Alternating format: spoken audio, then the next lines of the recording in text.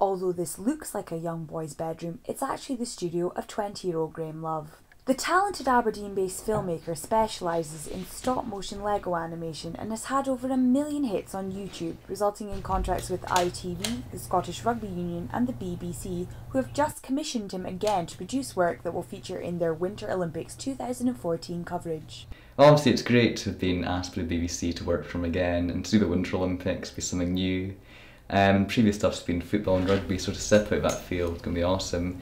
And obviously it's going to take a while, we're a day like 3 or 4 into the process, but I'm hopeful about mid-January it should be finished. I just can't wait to see it go live and hopefully it will snowball into more work. The former Aberdeen Grammar School pupil began animating with Lego in 2010 and got his break when a video he made depicting great European Cup final moments was shown on BBC Newsnight and led to his first batch of television job offers. Around 24 painstaking frames go into creating each shot, and a quick 90-second clip can take weeks to make.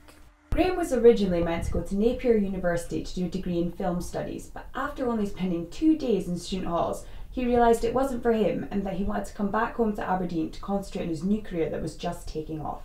Although his parents had some concerns in the beginning about his decision, he now has their full backing. He'd been offered a contract with a newspaper in New Zealand to actually make some films associated with the Rugby World Cup.